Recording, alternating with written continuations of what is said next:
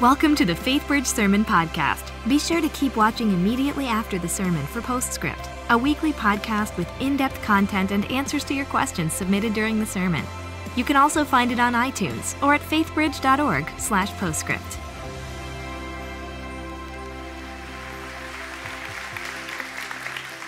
Well, good morning, Faithbridge. How we doing? All right, it is great to be back with you for a second week in a row. Let me just real quick tell you how grateful I am for this place.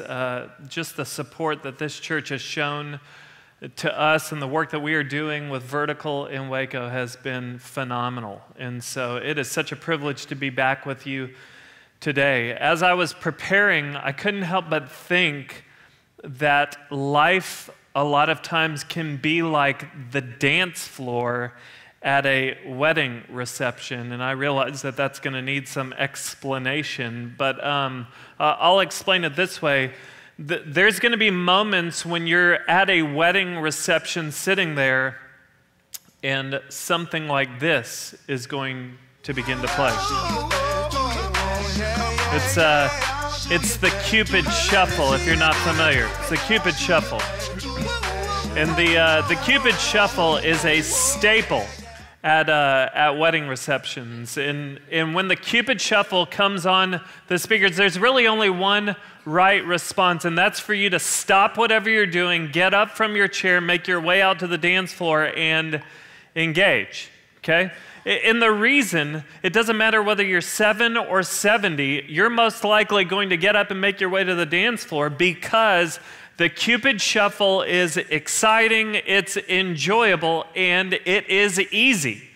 All you have to do is watch someone do the Cupid Shuffle once, and I guarantee you, you're going to find yourself moving to the right, moving to the left, you're going to start kicking, you might even walk it out. I don't know what you will do, but most likely that's what's going to happen. The Cupid Shuffle, it creates this moment in wedding receptions that are extremely exciting, and it brings a lot of joy to the moment, and it's just easy. But then there's a song change, and something like this might come on. Dust in the wind. It's Dust in the Wind.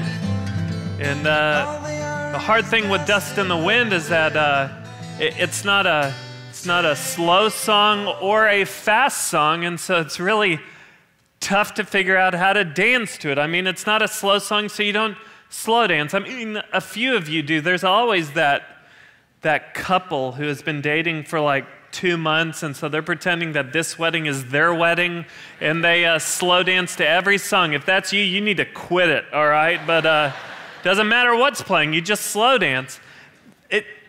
Dust in the Wind's not a slow song, but it's not a fast song, and so it's not really something that you just kind of find the movement for. And so what happens?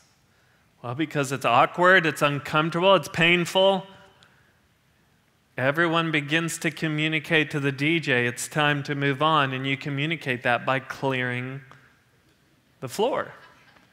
See, this is what life can be like. There's times in life where the Cupid Shuffle is playing and life is exciting, it's enjoyable, and it's easy. I mean, everything in life just fits. It all works out. You don't have to try hard at life. It works.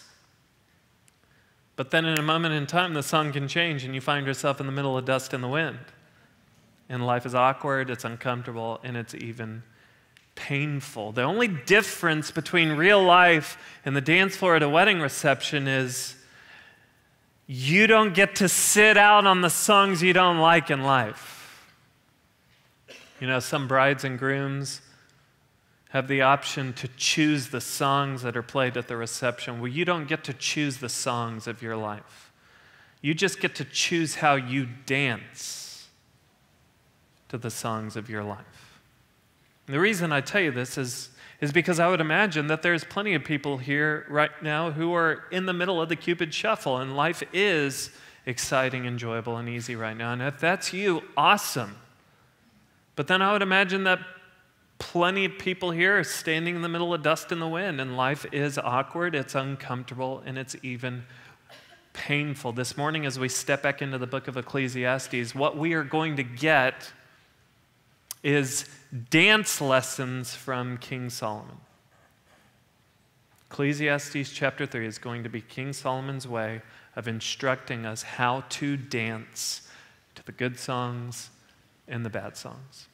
So if you have a Bible, I want you to turn with me to Ecclesiastes chapter 3. Ecclesiastes chapter 3.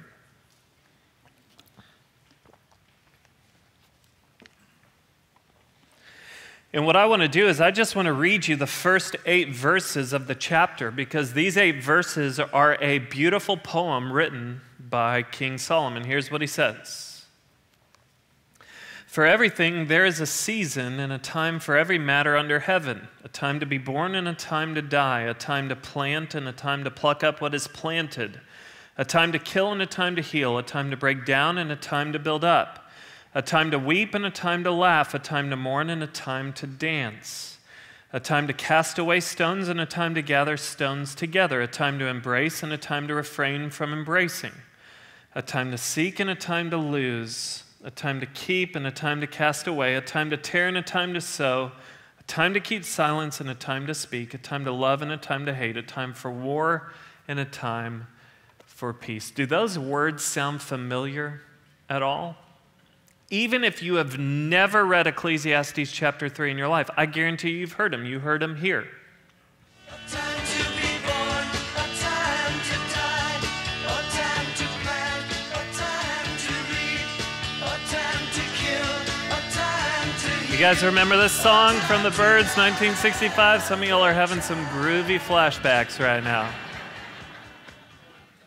1965, the Byrds came out with the hit song Turn, Turn, Turn. And what you need to realize is Turn, Turn, Turn is simply Ecclesiastes chapter 3 put to words. And I like that, because what that shows us is that King Solomon was responsible for a #1 hit, which is pretty amazing.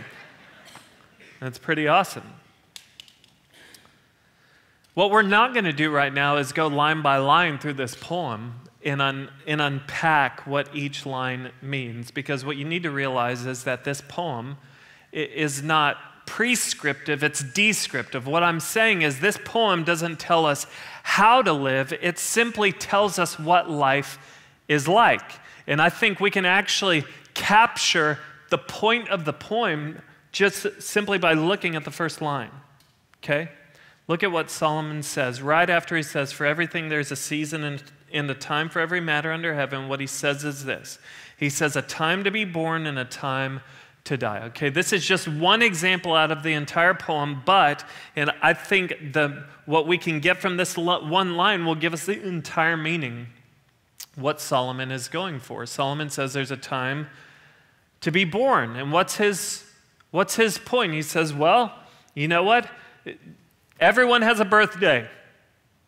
But what you need to realize about the day that you're born is you had no control over that day. You're here because you're here. It has nothing to do with choices you made. You have no control over the day you're born. If you think about the birth of your child or your children, you have zero control over when your children are born. I mean, you can go to the doctor, and the doctor can do a pretty great job predicting around what day your child will be born. But he cannot predict the exact moment that your child is coming. I remember when my wife was pregnant with our first son, Noah, the doctor said, September 11th, that is your due date. Well, late on September 9th at about 1 in the morning, really the morning of September 10th, I woke up to my wife sitting on the edge of the bed, and she said, I'm not sure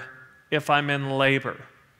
So being the loving, compassionate husband I am, I told her to go back to sleep because I didn't want to get up until she was certain she was in labor. Turns out Noah was heading out, and we went to the hospital, and Noah came on September 10th, not the 11th.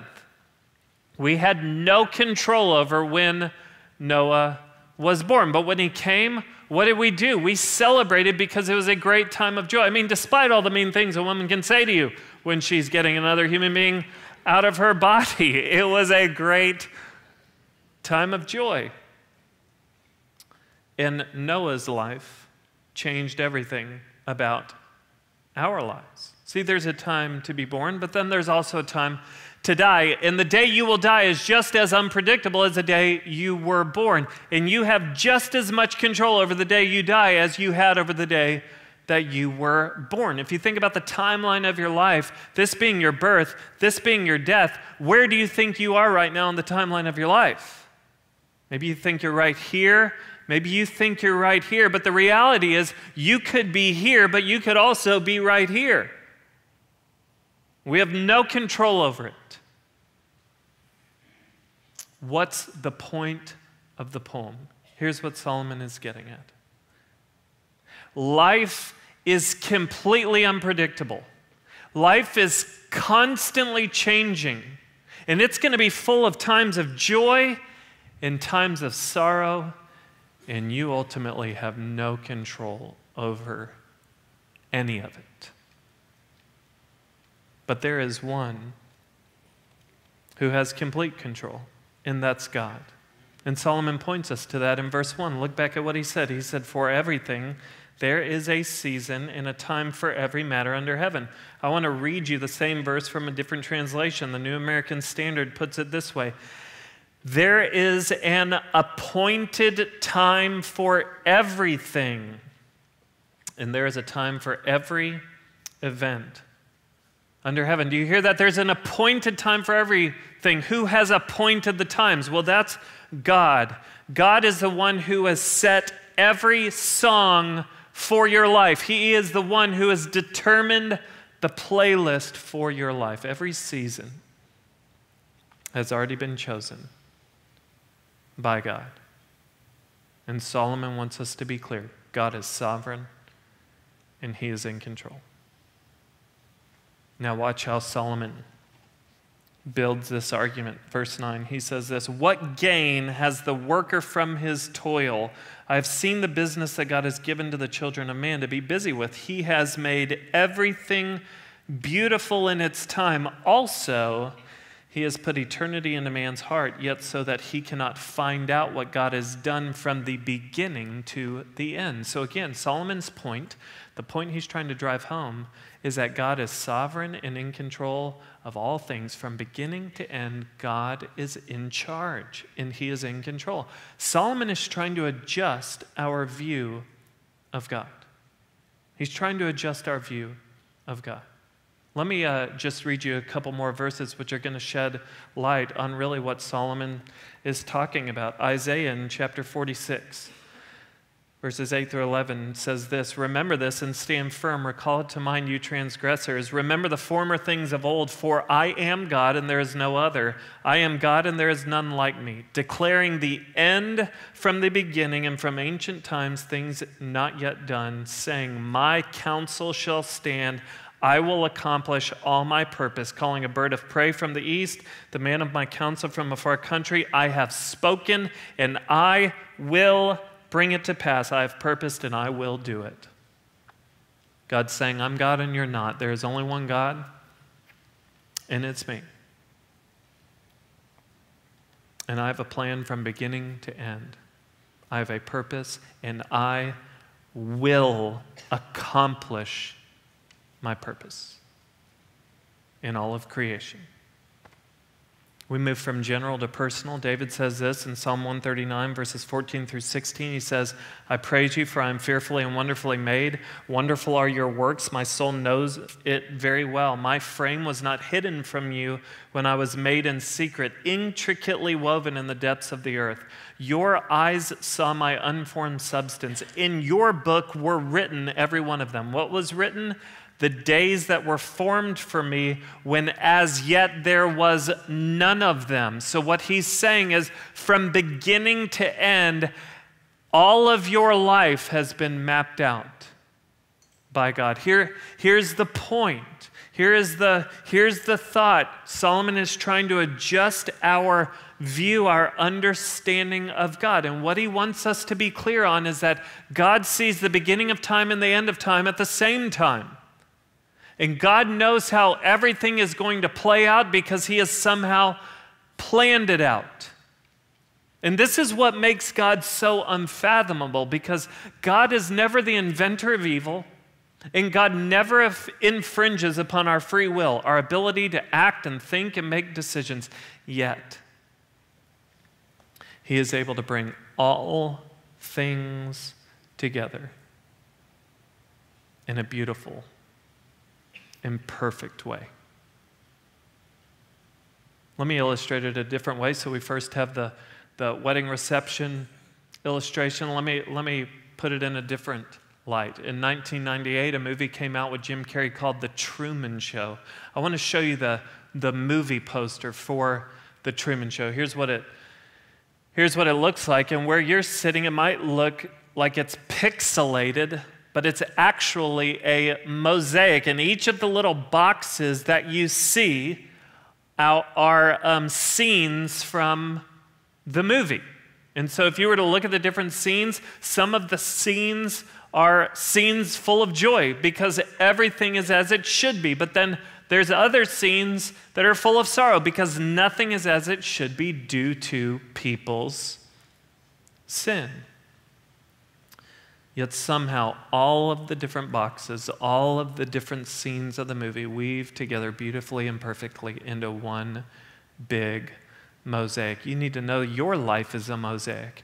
Your life is comprised of countless boxes and scenes.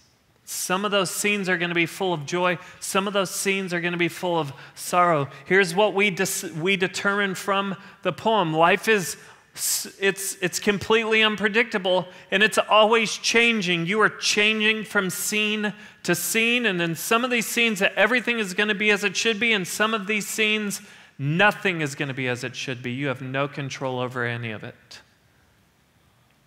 But God sees the entire mosaic of your life all at once, and he is weaving every aspect of your life together in a beautiful and perfect way.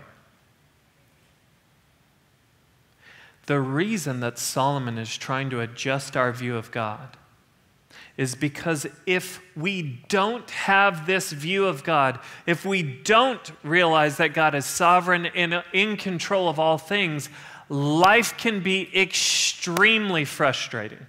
And we see that in verse 11. I don't know if you captured what Solomon said, but let me just read it one more time. He says, he has made everything beautiful in its time. Also, he has put eternity into man's heart, yet so that he cannot find out what God has done from the beginning to the end. This is a verse full of frustration because what it's saying is God has made everything to fit together beautifully and perfectly. God sees the entire mosaic of our lives all at once, not just our lives, but all of creation. He sees it all at once. And there's this longing in us to be able to see what God sees. Something in us longs to be able to zoom out and see how everything in our lives is going to fit together. But we can't. All we can see is the present. All we can see is the one small box, the one little scene that we are stuck in this moment. Just think about that real quick. What box are you in right now? What scene are you in right now? Is it a good one or a bad one? I would imagine that some people here are in a really good scene right now. Maybe you just got into a dating relationship and you're still in that gross giddy phase, okay? Maybe you're in a moment where your marriage is just clicking, it's just working, it's easy. You're thinking about writing a book on marriage. I don't know. It's just working. It may be more like a pamphlet. I don't know, but it's just working. It's working out. Maybe you got a new job. Maybe you got a promotion, maybe a raise. I don't know, but maybe you're in a good box, a good scene right now. Everything is as it should be. But then I would imagine that others are in a bad moment, a bad scene, a bad box right now. Maybe there's heartbreak in your life because of a relationship, a broken relationship. Maybe you've lost a loved one. Maybe you've lost your job. And I'm going to say something that I hope is just kind of a relief. Or maybe, hopefully what I'm doing right now is just kind of saying what you wouldn't be willing to admit to other people because it doesn't sound godly. But it can be really hard to love God sometimes. It can be really hard to love God sometimes when all we can see is the present. Because we read in Ecclesiastes chapter 3 that God has made all things beautiful in its time, but when you look at the one box that you're in right now, there is little to no traces of beauty. And it can be hard to love God when there are little to no traces of beauty in the scene that you're stuck in right now. Here's the good news. Just because you can't see God doing something doesn't mean God's not doing something. Do you hear what I'm saying? Just because you can't see God doing something doesn't mean God's not doing something. What you need to hear is struggle well, be faithful, because God sees the entire mosaic of your life all at once, and He is weaving things together in a beautiful, imperfect way. God never wastes a hurt. He never wastes pain. And for some reason, God has decided that the mosaic of your life would somehow be incomplete or less beautiful without this scene in it. So struggle well. Watch how Solomon continues. Verse 12 now is when his dance instructions for us are going to get very practical. He says this, I perceived that there is nothing better for them, that's for us, than to be joyful and to do good as long as they live. Also, that everyone should eat and drink and take pleasure in all his toil. This is God's gift to man. Let me unpack these verses by telling you about how Christmas has gone for my son Noah the last couple years. Noah is now 5. The last 2 years, I feel like we have tried our best to teach Noah the real reason for the season. That's Jesus. But my son has just been obsessed with presents, okay? I mean, we've worked on it, but he's just, and there's nothing wrong with presents, but this is the way our Christmases have gone. Noah will go to the tree, he'll get a present, he will unwrap it, he will look at it, he will set it to the side, he will not say thank you, he'll run back to the tree, get another present, unwrap it, look at it, put it to the side, not say thank you, go to the tree, grab another present, unwrap it, look at it, set it to the side. He doesn't say thank you. And then when all the presents are gone, he comes to my wife and I and says, hey, what else you got for me? All right? Hey, don't you judge me. All right? We're working on it. But I look at Noah and I just think, this is what we can be like in life. When we find ourselves in the midst of the Cupid shuffle, or we find ourselves in a box or a scene that's good, that feels like it's full of gifts from God. What we do is we take a gift, we unwrap it, we look at it, we put it to the side, we don't say thank you. We take another gift, we unwrap it, we look at it, we put it to the side, we don't say thank you. And we do this over and over and over with the gifts that God gives us. And then when there's a scene change or a song change, and it doesn't feel like God is blessing us or giving us the gifts that we want, we come to Him and we say, what else you got for me? And because He doesn't seem to be dispensing what we want, we go and look for life elsewhere. So we can find ourselves as Christians in this rhythm of life where we are ungrateful in the good times and unfaithful in the bad times. Solomon right here is saying, don't let this be the case for you. No, if God is showering you with gifts, don't take anything for granted. You be grateful. Be grateful for everything. Every good and perfect gift is from above. So after church today, if you go to a restaurant, you have an incredible meal, the type of meal that makes it hard for you to walk to your car because it hurts so good afterward, you praise God for it. If you have a good conversation, just a good 5-minute conversation with your spouse today, you praise God for it. You have a good workout tomorrow, praise God for it. If a meeting goes surprisingly well, praise God for it. If you have one of those 5-minute windows where your kids are really well behaved and you start thinking, man, I'm a good parent, like praise God for that moment. Don't take anything for granted. You come in under budget one month on some bills, praise God for it. Do not take anything for granted.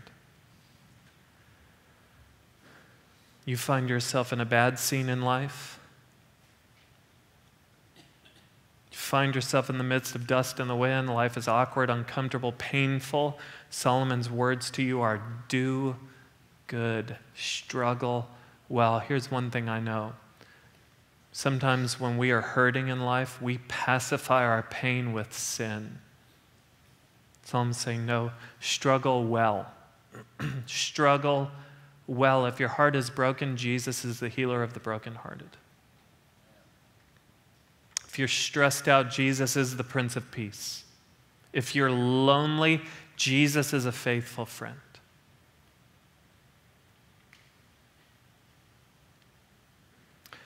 Solomon's point is this: be grateful in the good times and faithful in the bad times. Do you hear what I'm saying? Be grateful in the good times.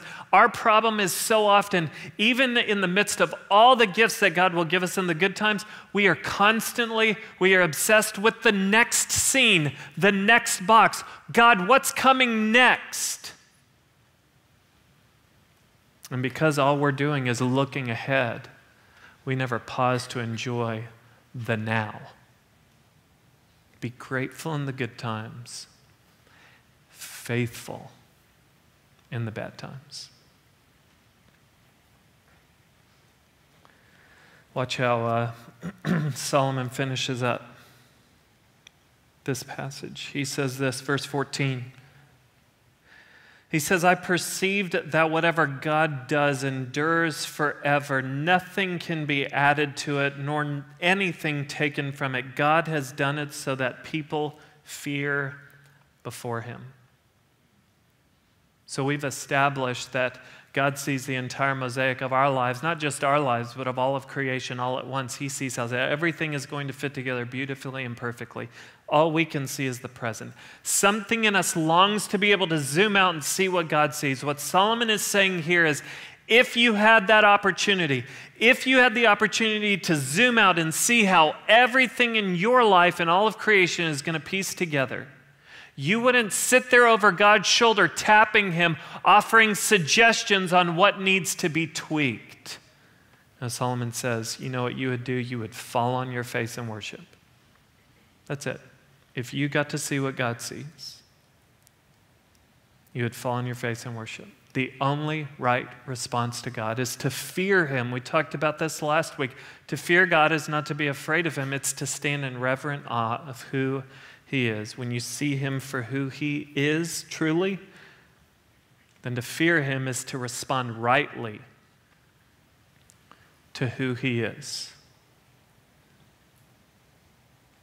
Solomon says we stand before him reverently and we worship him because he is sovereign and in control and weaving everything together beautifully and perfectly.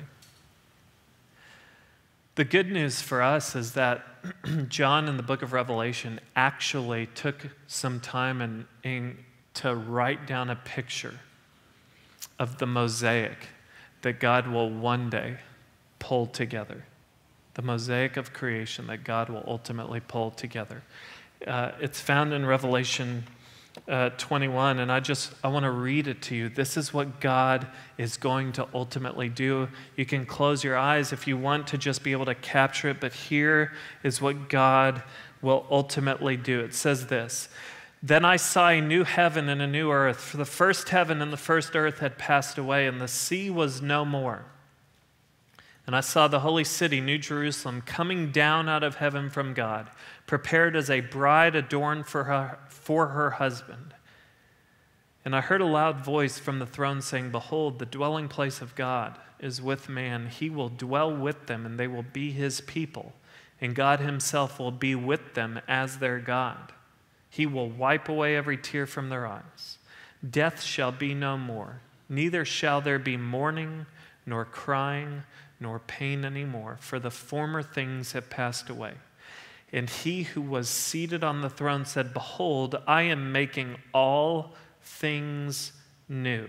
Also, he said, Write this down, for these words are trustworthy and true. And he said to me, It is done.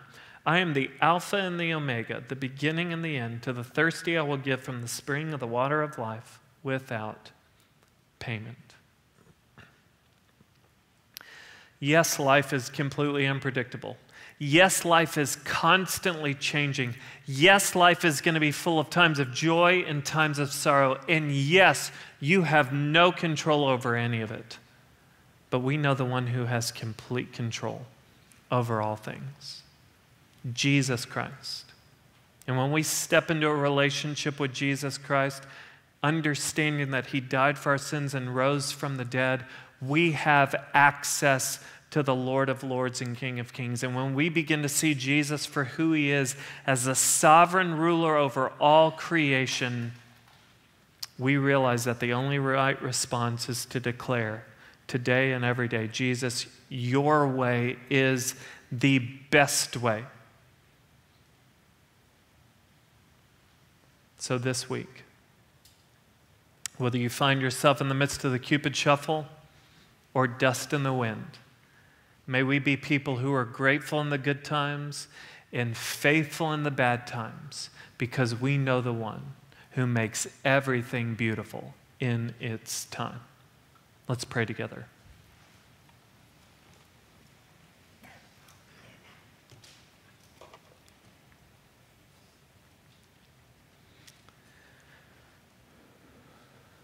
Lord Jesus, we just declare that you are the sovereign ruler over all creation. You are in complete control. Lord, I know that there's plenty of people in this room this morning who are in the midst of a sweet scene in life. You have them in a great box right now, and I pray that they would realize every gift is from you, Lord, that they wouldn't take one thing for granted. May we be grateful people, Lord. But I also know that there's plenty of people here who are stuck in a bad box right now, a tough scene. Lord, may we be faithful people this week, Lord. We praise you, Jesus, for who you are and what you've done for us, Lord. Thank you for the hope that we have in you, that you, God, see the entire mosaic, not just of our lives, but of all of creation, and you are making everything beautiful in its time. And so you are trustworthy. We love you. We trust you. We worship you. And we just confess, Jesus, your way is the best way. Amen. Welcome to Postscript. Here we hope to answer your questions and help you dig deeper into the messages and sermons at Faithbridge by talking with the teacher of the day.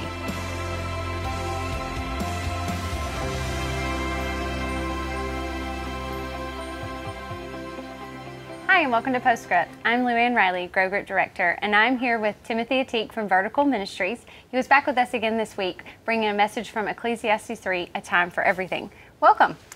Glad to have you back again. Yes, last week was awesome and continued. This week was such a great message from Ecclesiastes. We had lots of questions come in, mainly around some of the same themes. One of the first questions we had to come in though was around community. Can you speak to the importance of being in fellowship with people who are in the same or different season of life with you? Yeah, I think that, I think about what Solomon says, in the next chapter, Ecclesiastes chapter 4, and he just gives these beautiful pictures of the idea that two are better than one. He talks about how, there's a better return for your work. So if you're living life together, you can be more productive. But then he says if you fall into a pit, it's always nice to have someone there who can pull you out. And I think it has everything to do with what we talked about today. You know, it's good to walk through life.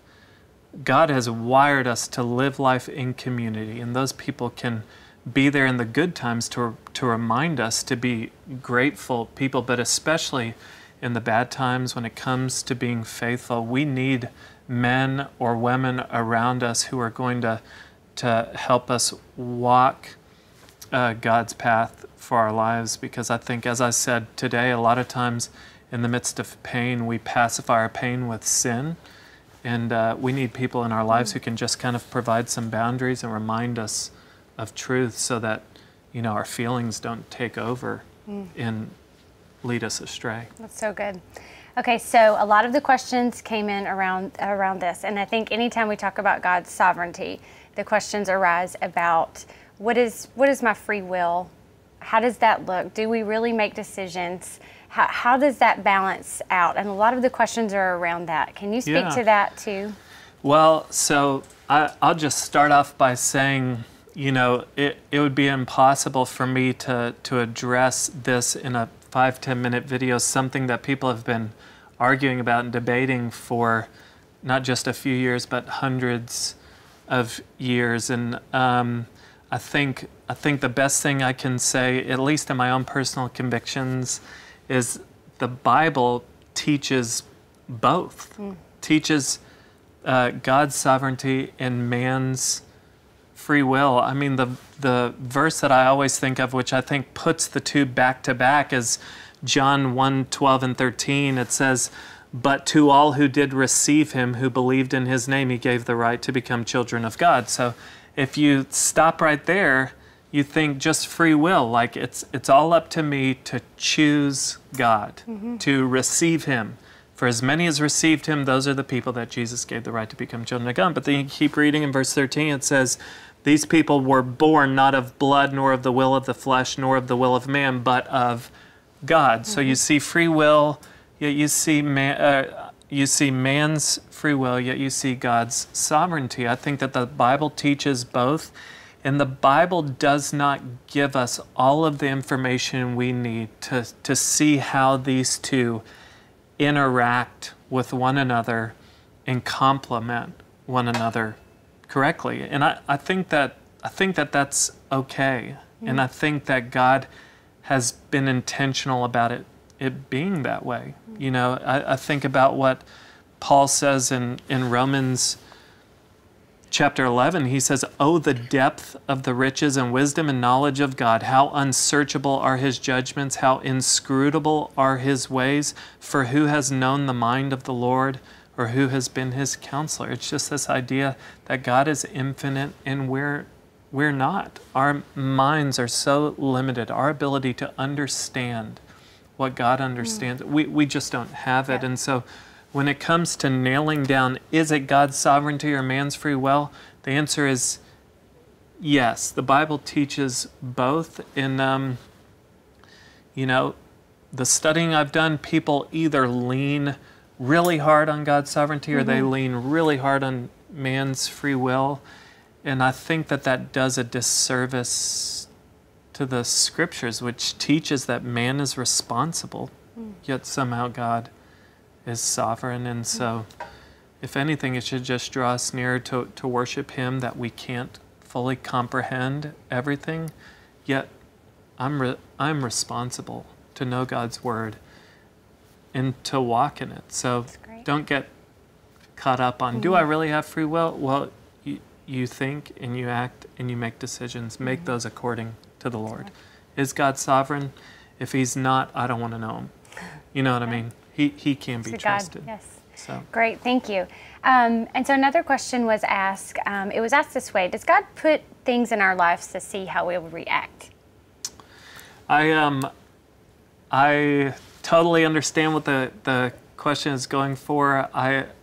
And I think it's a great question. I think the way it's worded can make God out to be, you know, an imperfect father. God is a perfect father, so to put things, it's almost like he's, you know, trying to get us to mess up. Maybe that wasn't the way the question was going, but it's really a question of, does God test us? Like, will he put things in our path to test us? And the answer is absolutely he will. And James 1 talks about it. It talks about the testing of our faith. And God will put things in our path that will absolutely challenge our faith. He will put us in situations where we have no choice but to trust him.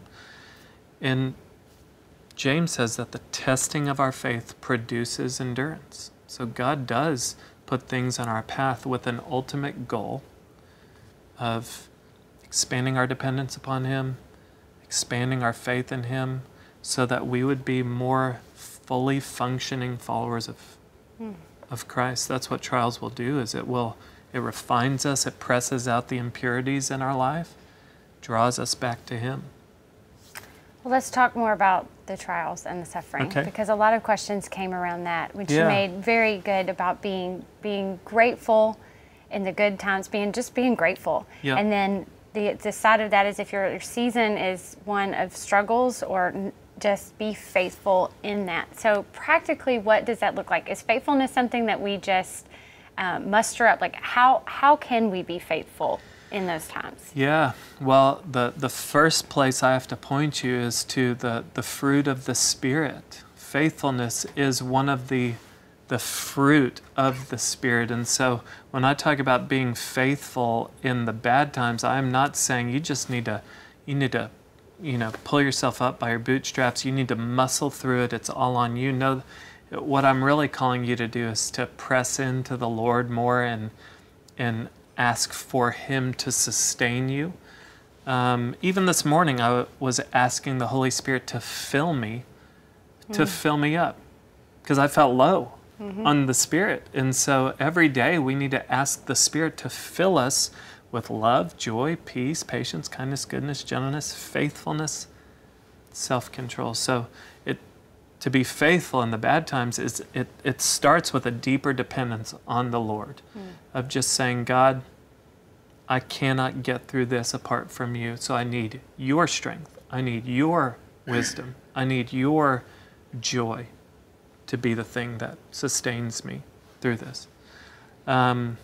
But then the other thing is, I always tell college students, you can't know the will of God without knowing the Word of God. And one of my favorite pastors, he said, I love this. He said, feelings are real, they're just not always reliable. And when you get in a really tough time, your feelings can tell you to do all sorts of things that are contrary to the will of God. And just because it feels right doesn't mean that it actually is right. And so that's why it's so important to know the Word of God, because then you will stay in the grooves of the will of God. So, for example, if your marriage is really struggling, feelings might tell you you have a right to be happy. Well, I don't find that verse in the Scriptures. What the Scriptures call you to do is it's not about feeling love, it's about choosing to love. Love is patience. Patience is a choice. Love is kind. That is a choice.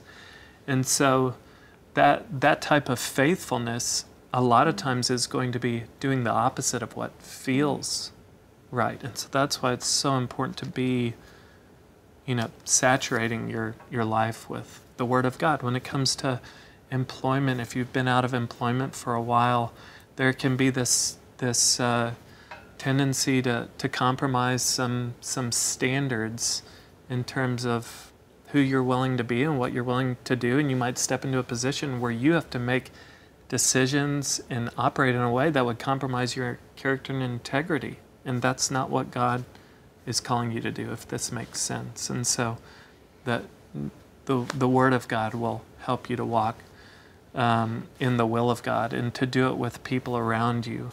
That's how you're gonna get from, how you're gonna make it through the tough times. That's what it looks like to be faithful, is to submit yourself to the leadership of the Holy Spirit every day, but then to read the Word and to be a doer of the Word. Good.